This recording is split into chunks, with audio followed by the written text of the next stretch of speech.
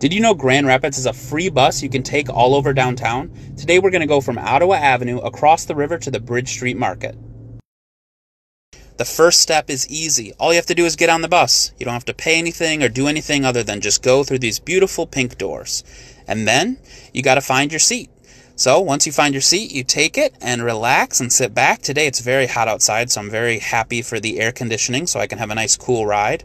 Gonna look around outside a bit, maybe go on my phone. This person's scam likely keeps calling me, so I'll probably have to call them back.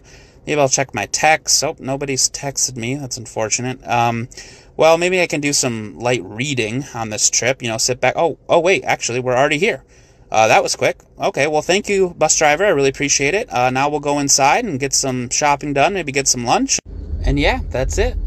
So yeah, the Dash Bus is easy to use. It's completely free, so give it a try next time you're in Grand Rapids.